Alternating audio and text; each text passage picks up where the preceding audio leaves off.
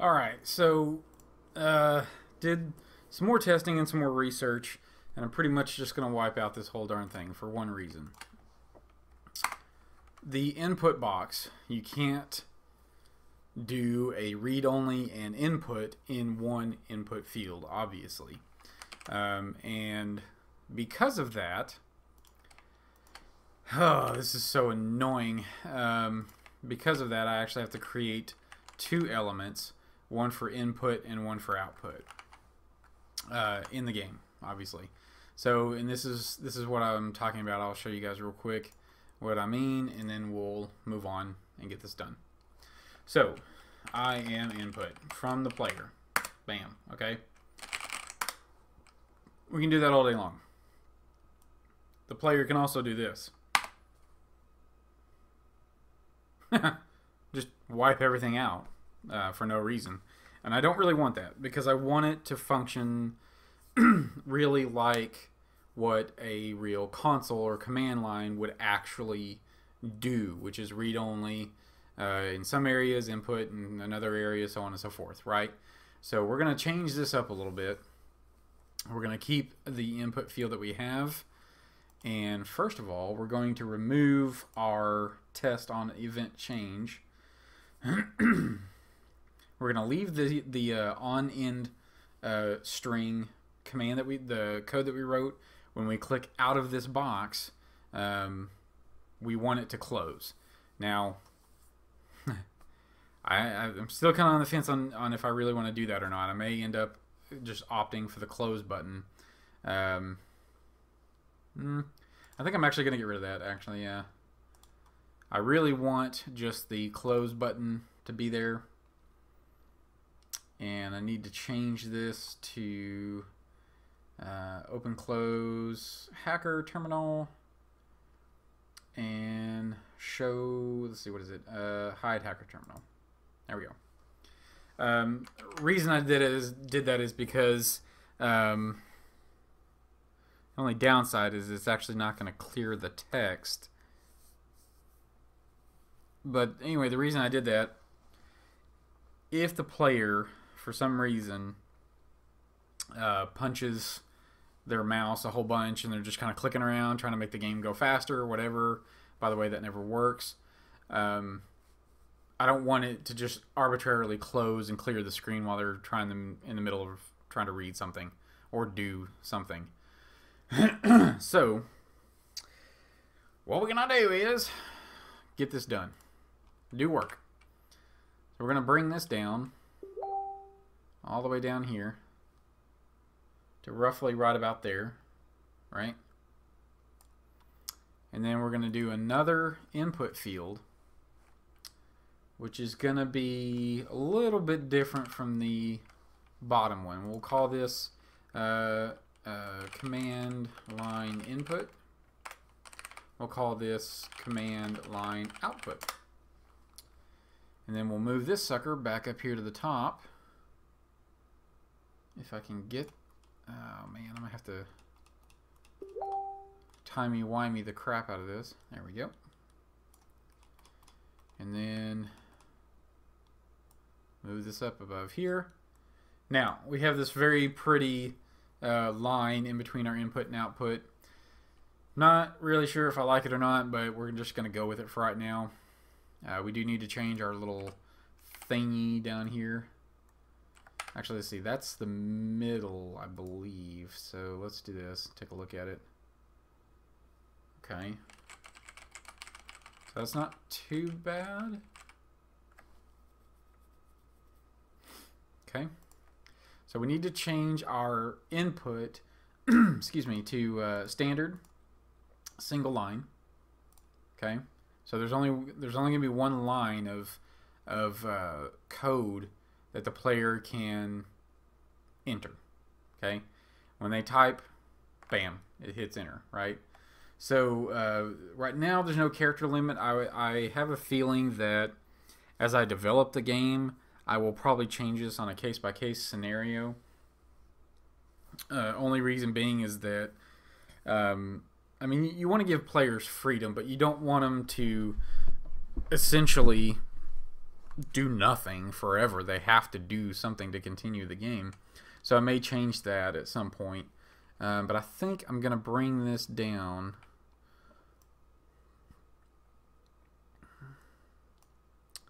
Test that, see what it looks like. It's not bad. It's looking pretty good. Actually, I'll stay zoomed in over here and just switch monitors. So that's not too bad.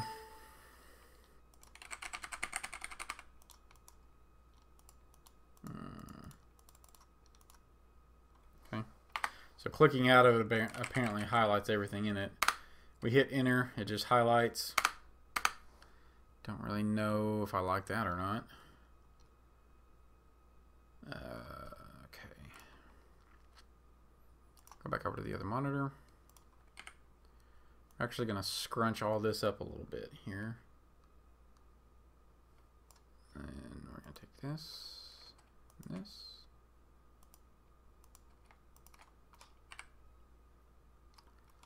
Actually. And command line background. Should move that over just a little bit there. Okay. Alright, so let's check our settings here. Let's see. We need this as a read-only. And multi-line. Okay. We need it as read-only. Don't need anything here. And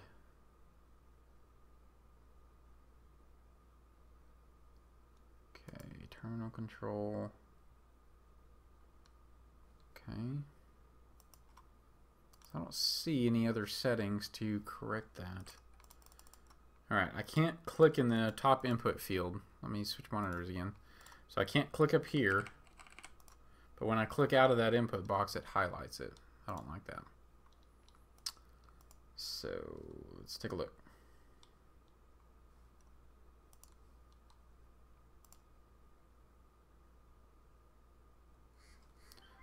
Actually,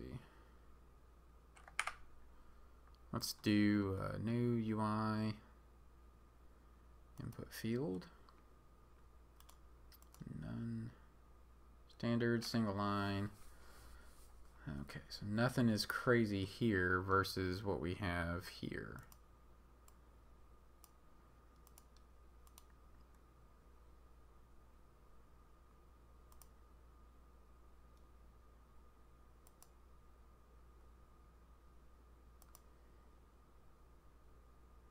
Okay.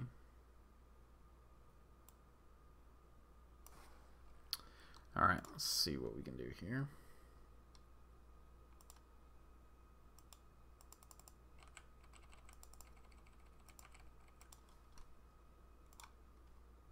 Oh, I think I just figured out why. Alright, let's take a look at our scripts here. And I think...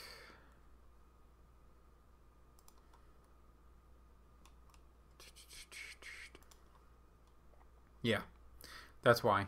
I need this on start,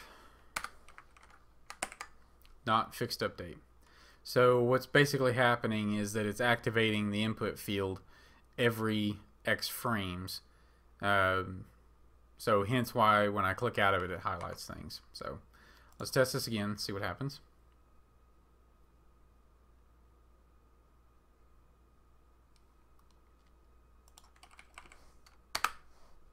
Okay, that works. Okay, so that works. But what I need it to do is on carriage return to clear our input field, our command line input rather.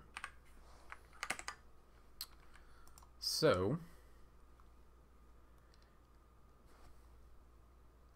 okay, perfect. So what we're going to essentially do is on value change, we're going to look for the carriage return and then dump that variable dump that value into a variable and then use it against our output as well.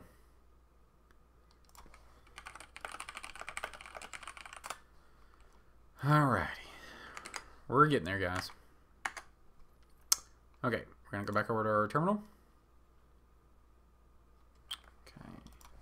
So we're going to say public void. So we need a function to essentially scan all the text, get the input, and then look for a carriage return. So, okay, we're going to call it input commands. And we're going to say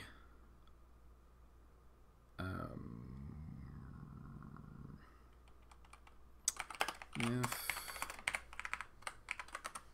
regex.match. Let's see, which one is it?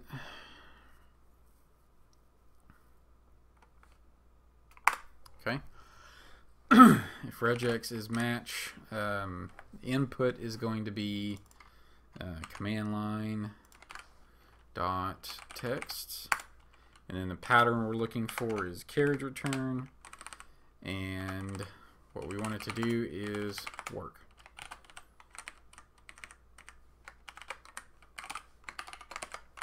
Alright, let's test this and make sure that it works. And actually, let's go ahead and do something else real quick here. So we actually need a command line and then output box. So that's for the output up here. And we'll go over to terminal controller where our script is. Come on. Okay. And then we're going to say output.text equals to command line.text, and then we can clear the command line.text equals blank blank equals nothing. Yeah, okay, let's try that. The logic is undeniable. That's why it's gonna fail. Alright, yes, Facebook is blowing up, sorry. Alright, we're gonna say this is a test command entry. Enter. Not a darn thing happened. Because it is single line. Okay, let's take a look and see what we get. Debug.log. What am I looking for? Command line. Oh my gosh, I'm so stupid. What did I forget, kids? Right here. Right. On value change. Get rid of that. Terminal controller. Hacker terminal controller. Input commands. Play. This is a test command.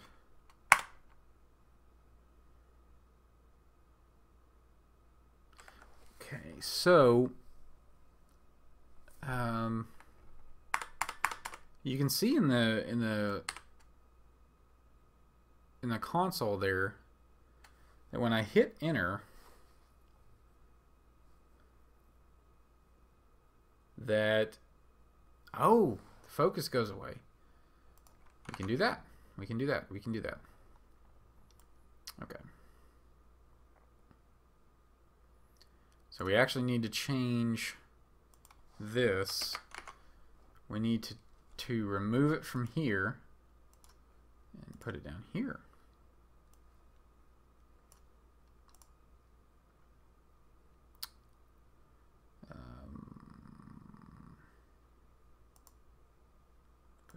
We're actually going to change the code a little bit because it's not going to have a carriage return. So let's look for the word command. Spelled correctly. Let's test it. So essentially, if I understand this correctly, is when I hit enter, it loses focus. This is a test command. Look at that. Look at that. That is beautiful. That is freaking beautiful. Now, what we needed to do also after we get done, we needed to clear the text and put the cursor back in that input field. So we're going to go borrow some code.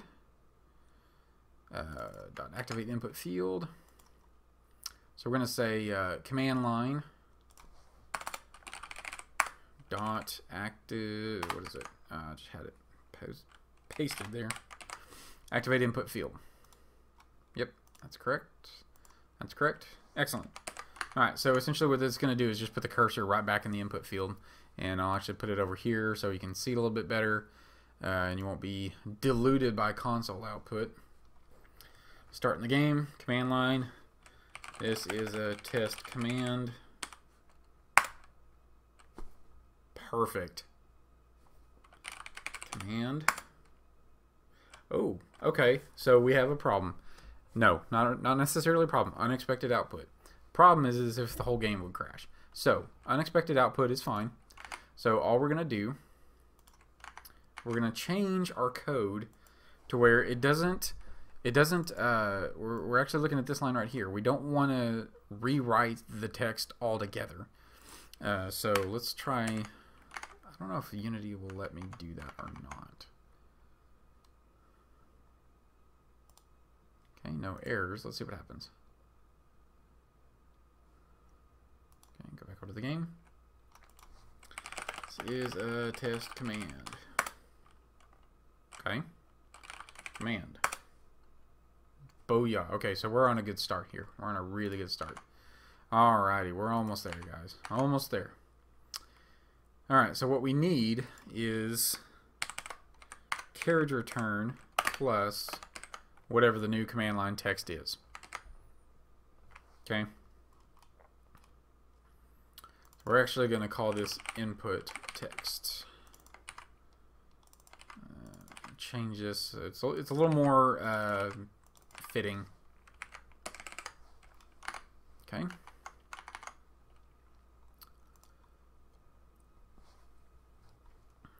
Back over to the game. Right here. Command. Null reference exception. Oh, right, because I changed the... Yeah. Thank you, Unity, for making me hate my life. Hang on, guys.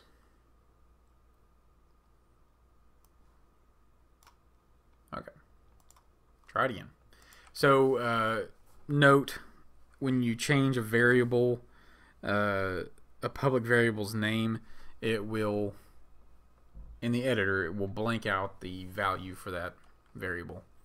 So, command, this is a test command.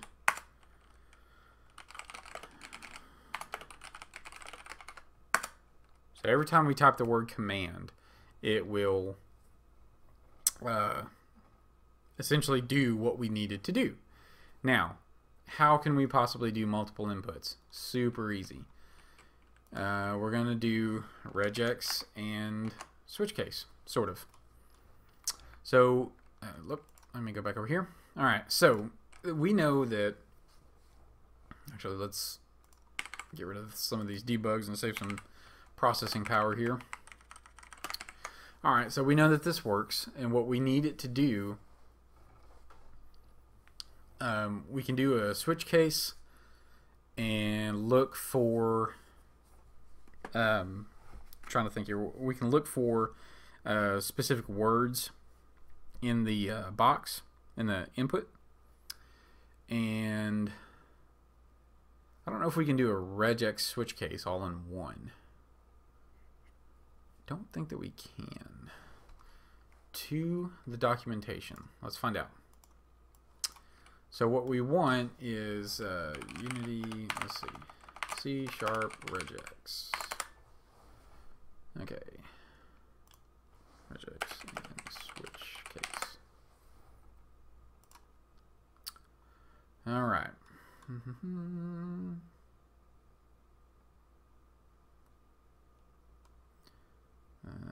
Let's see.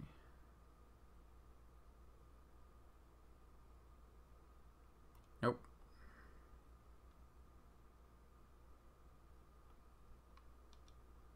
Okay, so that's kind of what I thought. So what I was thinking is not going to work. Excuse me. So we could do multiple if statements. I'm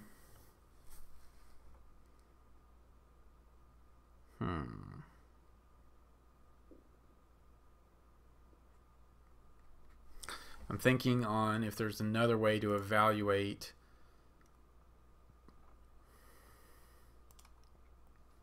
this. So we can get this. We can assign it to a variable. Now, regex would be the easiest way because the reason I keep coming back to regular expressions is because that the player could be typing in anything. They don't have to type just one word. They can literally type, please shut down this console. And we need it to find the word shut down and close out the terminal. Now, that is not normal. What am I looking for? That's not normal command line design, obviously. So,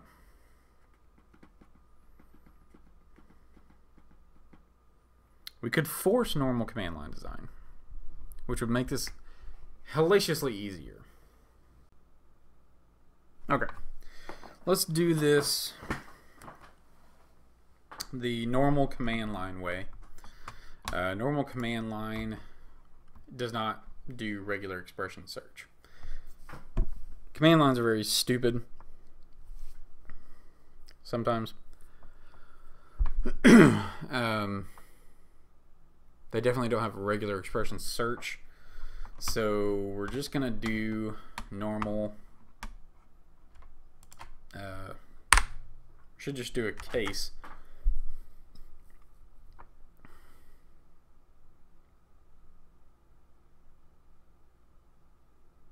I'm thinking. Yeah, this will work. Alright, so what we need is first to assign the input text that the player types in to an actual variable, and then use that in our switch case. So we may use it in multiple places, so let's go ahead and do a private string input text var.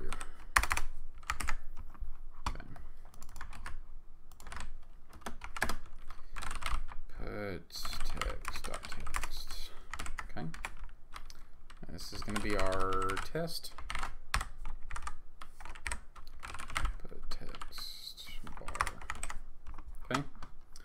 So then we're going to use, what is it? Switch, then case. All right.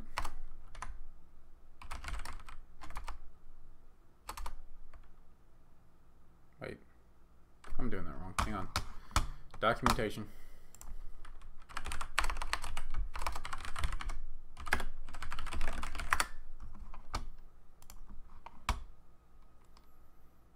Sorry, I have literally the worst memory in the world. Okay. Alright, so input text var right there. And we're going to say case. The first one is going to be our help. If the player needs help. So we're going to do slash, let's just do question mark.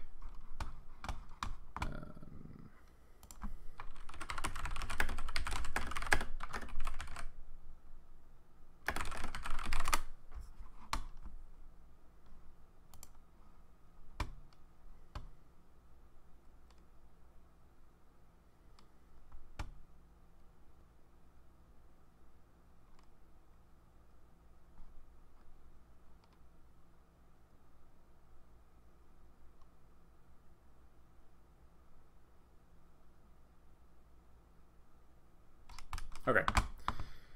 I had to check something to see if it would actually work the way that I remember. So you can do this. Case help. Case slash question mark. Okay, so if anybody remembers the old days, ye old days.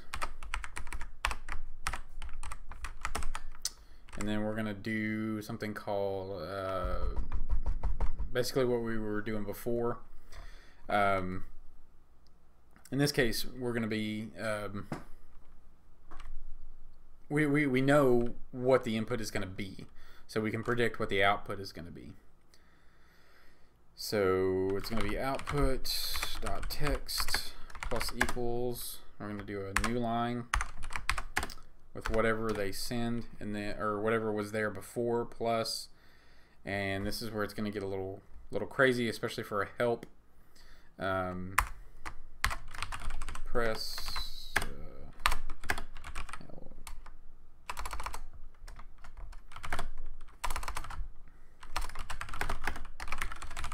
Commands.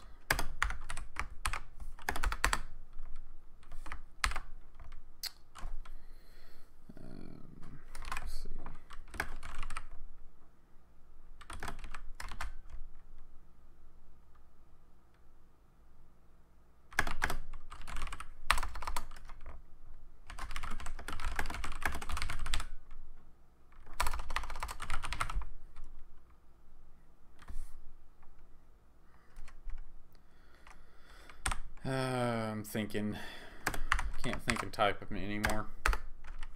Okay. All right, let's call that. Okay. So essentially, what it's going to do. Oh, sorry. Input text text equals blank, and then we need to set our active input field again.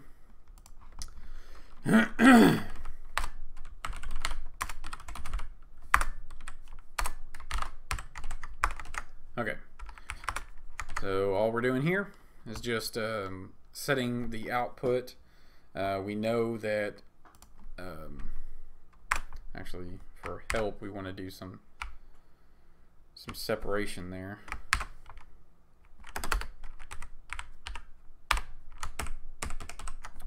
Okay, and we'll give it a test. Switch you guys over to the new monitor and play the game. Alright, so when we do this, exactly what we wanted, other than the line break is odd. Type help, it all works, right? Cool stuff. So we can make a few others real quick. We're gonna do case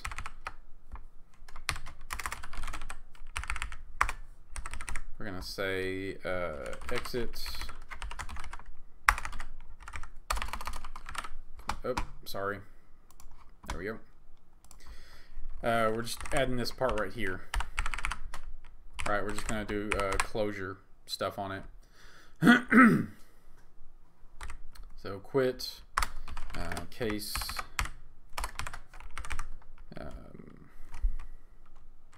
EX. Now, I will say this. I'm a network engineer on my day job. If I could program something similar to the Cisco iOS, that'd be freaking amazing. I will probably try to make something a little bit better than what we're showing here later on for the actual game for Desolate Star. But for now, this is more a proof of concept that we can do it. So that's pretty much what I'm going with. And then case Q. If there's any Cisco guys or Juniper guys out there, you already know what this is all about. So, and now we need to let's do output box text.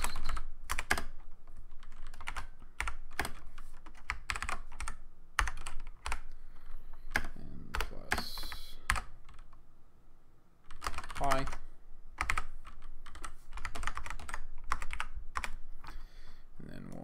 Clear. Probably put that in a function, shouldn't I?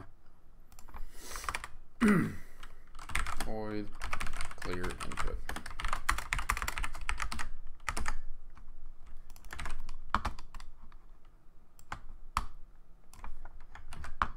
clean code.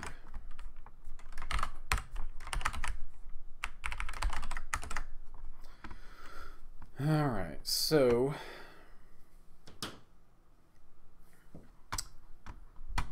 we're quitting, and then we need to actually essentially hide and disable the whole shebang.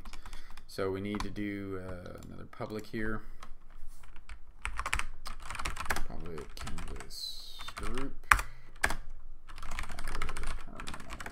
Group.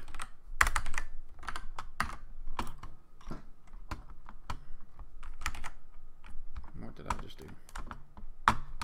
Ugh. Sorry, I rearranged my desk and now nothing feels right.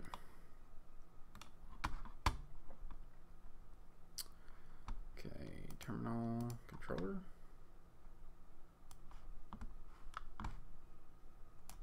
There.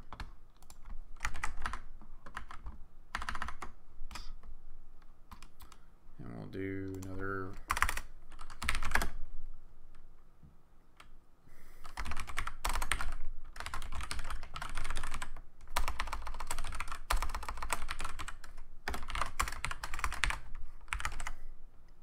I know that we have this on another script. You can just as easily call that other script and make that a public static variable and do your whole 9 yards. I'm tired and I don't really feel like going through all of that crap. So what we're going to do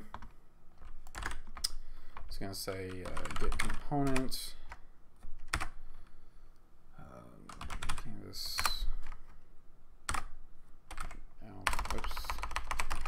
canvas group alpha 0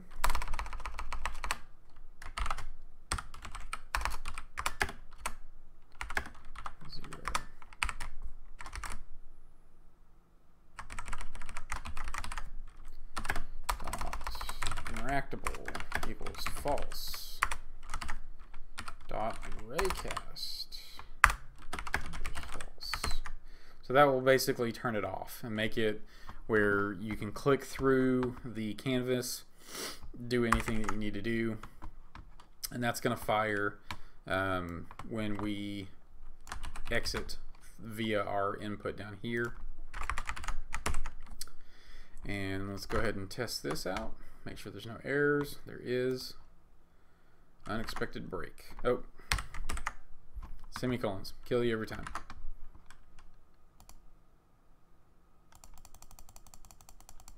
Okay. Much better. Alright. Play. Switch monitors. Let's see. Help. Okay, we fixed all that. That looks good. Look at that. Now, let's do our baseline test. That still works. That still works. A blinky still happens. Close still happens. Journal. That still works. Yep. Hacker terminal. Look at that. Look at that. See, it's all there. So we need to actually clear that because we're essentially going out of the terminal itself. Shutting it down and all that jazz. So we need to do a clear output also. So let's do that. Void clear output. We'll do output box.text equals. All right. And then we can just call this function whenever we need it.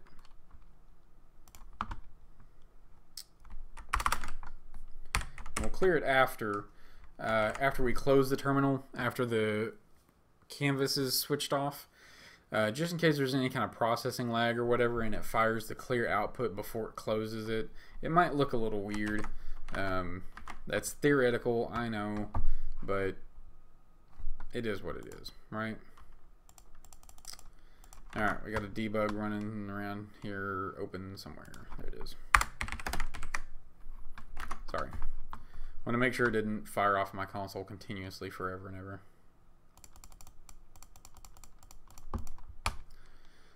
Okay, here we go. This will probably be our last test for tonight. Alright, help, question mark, slash question mark, Exit.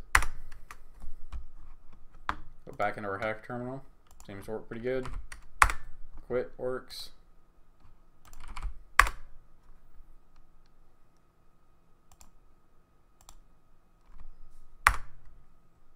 Interesting.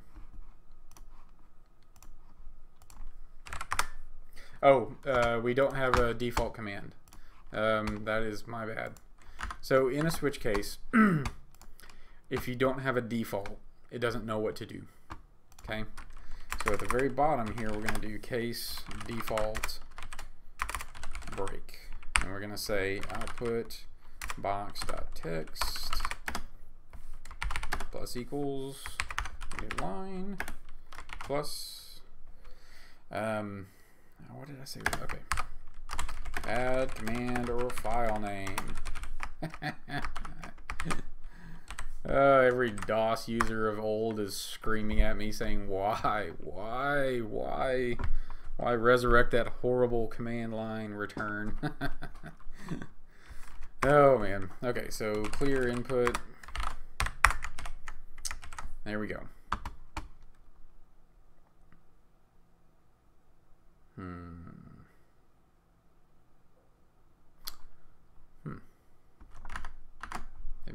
Maybe Unity does not understand what case default is. Interesting. We'll have to look up the equivalent to that real quick. Oh, it's just default, not case default. Wrong language. Ah.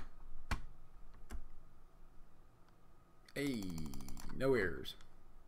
Alright, last test, I promise. I'll get you guys out of here. Alright. This is a test. Back commander file name. Love it. Love it. Okay, I want to make one alteration that it actually sends the command that the player typed in plus that. So we're going to say plus input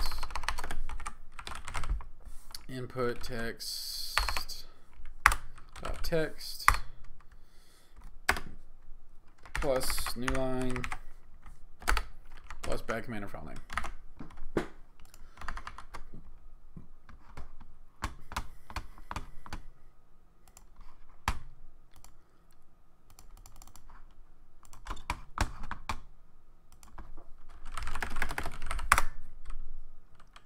Pretty good. Pretty good. I'll probably make some more alterations to clean this up a little bit. I do believe that I like the command line, this command line style, more than the others. Just to kind of give a real quick recap on what I've got so far. So the control terminal, again, is just going to access elements, or I'm sorry, game objects that are in the scene and do something with those objects. In this case, it's just the lights that are in this room, in this scene. It just turns them off or on. It's just a toggle, right? Which we can do that with the command line. The command line mechanic that we just built. We can do that there. Essentially, it's go out and find all of the game objects with the tag whatever, or look for game objects with the name something in them. Turn them on, turn them off, whatever. Info terminal was the second thing we did. All it is just a terminal. What's the word I'm looking for? It's just an informational terminal. You open it and it has something there. You look at it and you say, okay, I've got that information. Like a tutorial bubble in some games, pop up and tell you to do things or know stuff. Good for something like that. And we've got our journal terminal, which I didn't really like building this because I didn't like how the flow of the commands and everything went. I think I like the command line a little bit better, which we can control that a little bit better also. Little more text, but anyway, this mechanic was basically you click on the button, it tells you what the journal entry was for that date. You go back and go to the next date, which we don't have anything set up for those, and then you can close it. And then last but not least, our hacker terminal that we spent way too much time making because I'm just tired. It's 4:30 in the morning, leave me alone. We still got to work on closing the terminal and reacquiring. Why did it go to bad command or file name? I wonder. Interesting bug. I will work on that after the video, though. But anyway, the hacker terminal is what we've got here. That's pretty much it right there. So my idea with this is to have when you get into the terminal the first time, it's going to spit out some output and say, you know, thank you for logging in, blah blah blah, like a normal router would. For those that are familiar with it, have a menu option that the player can go back and forth to. I'm gonna have to figure out some sort of scroll mechanic in here, and the out apparently is kind of buggy on the way we have our code too, and now it's completely broken for some reason. So we got some bugs to work out, and once I get them all done, I'll make a separate video just for this and show what I've done with it, where I've gone with it, how I have completed all this, and how I feel about it, so on and so forth. So that's pretty much it. I'm gonna stop this for tonight. I've got a lot of editing to do, and this is probably gonna be like 2.5 hours long, so I apologize. But anyway, this is Nick with xero-technologies.net LLC for the Desolate Star game project, and once I get all this cleaned up and ready to go, there'll be another video coming hopefully this week.